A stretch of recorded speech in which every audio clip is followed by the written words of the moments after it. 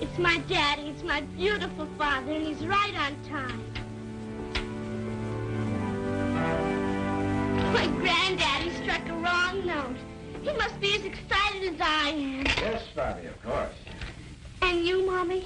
You're excited, too? I suppose so, but don't you get too excited, darling. I won't, Mommy.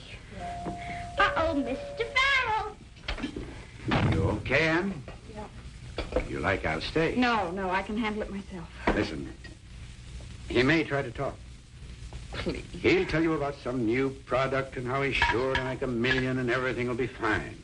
Please. He'll talk. But remember, Ann, he's one of those guys who will never have anything fine. I know it. You've told me 1,000,000 times. You mean anything I want? Well, sure, that's why they invented Christmas, for little girls with big brown eyes. Oh, Daddy, you're so silly. Jerry? Mr. Bentley? Here he is, Mommy.